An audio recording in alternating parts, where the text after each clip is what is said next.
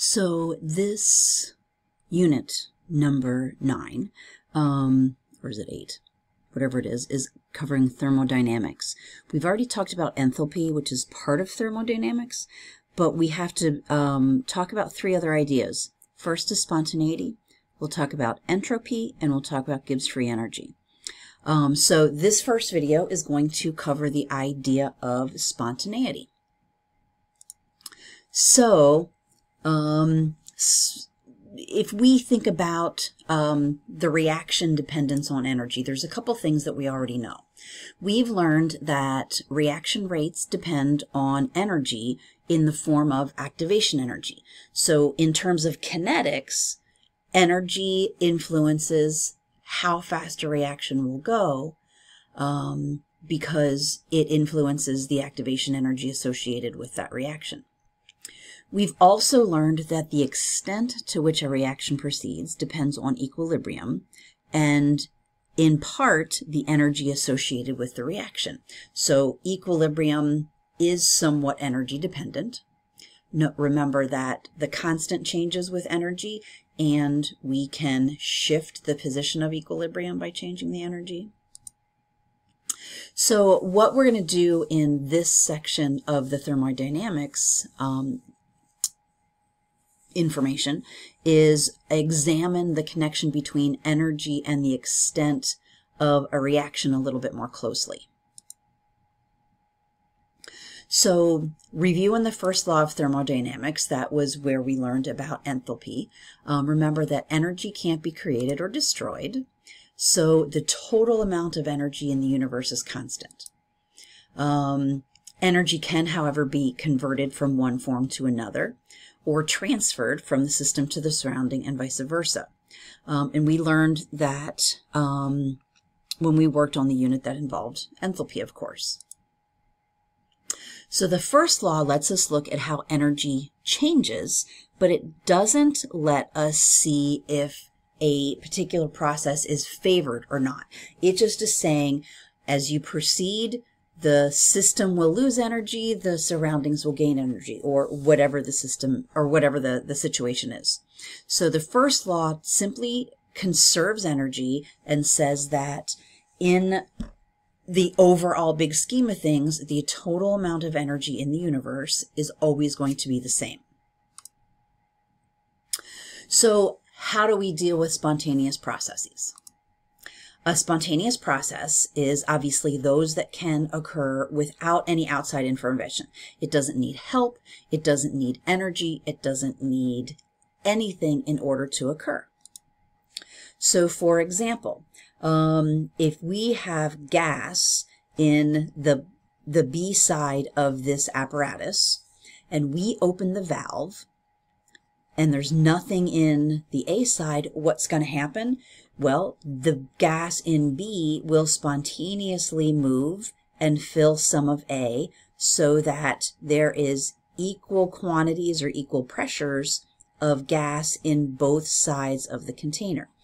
That is a spontaneous process. The reverse is not going to happen. You don't spontaneously have all the gas molecules from A move back into B and stay there. That just doesn't happen. So some processes will happen automatically, other processes won't. Another example, iron rusting or a nail rusting.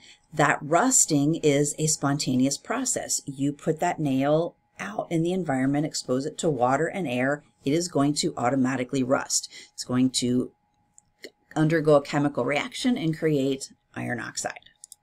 The reverse is not likely to happen. So processes that are spontaneous in one direction are non-spontaneous in the reverse, even though energy is conserved in both directions. So the amount of energy change going down is equal to the amount but opposite to the amount of energy change going up. Okay. Also want you to note that spontaneity has nothing to do with rate. This is a very slow reaction. It's not going to happen overnight. It's not going to happen as we sit and watch it.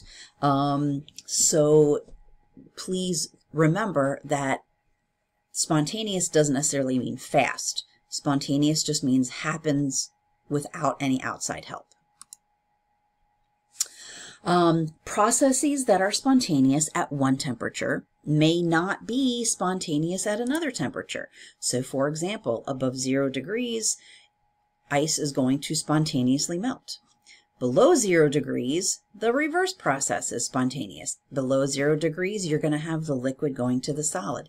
So depending upon the temperature, one direction will be spontaneous, the other direction may not be. All right, so let's talk about enthalpy and spontaneity. Enthalpy alone cannot determine the extent of a reaction or even if a reaction is going to occur spontaneously.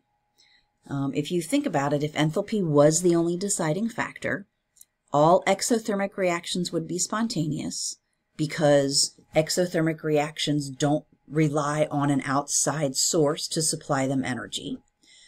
Endothermic reactions would be non-spontaneous because in order to do an endothermic process, energy must be obtained from the surroundings. So if enthalpy was the only driving force behind spontaneity, exothermic processes would all be spontaneous, endothermic processes would not. So then why is it that endothermic processes can be spontaneous? For example, why does ice melt spontaneously?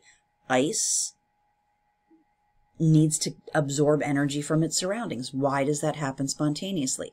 So there has to be more to the idea of spontaneity than just lowering potential energy of materials, lowering the energy associated with the materials of the system.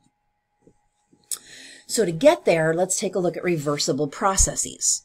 In a reversible process, the system changes in such a way that the system and the surroundings can be put back into their original states by exactly reversing the process.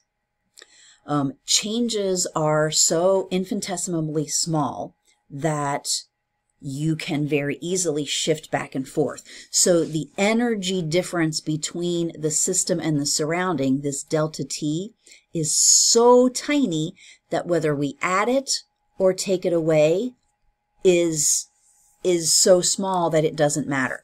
That's a reversible process. An irreversible process doesn't have that situation. An irreversible process has to use work in order to go backwards. So for example, you've got a gas that will move a piston, just happens to move a piston during the course of a chemical reaction. In order to reverse it, in order to move that piston back into position, what has to happen? We're going to have to do work to lower that piston and put it back where it was before. So irreversible processes cannot be undone by exactly reversing the change of the system. You have to follow a different pathway. Here, there was no work done. Here, there has to be work done by the system. So an irreversible process is one that cannot go back and forth without requiring a substantial change in the pathway. So all spontaneous processes are therefore irreversible.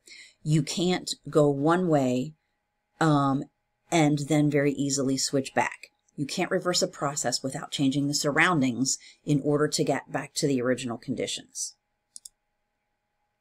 All real processes, therefore, are irreversible. So if something that happens in the real world is spontaneous, the reverse process is not going to happen.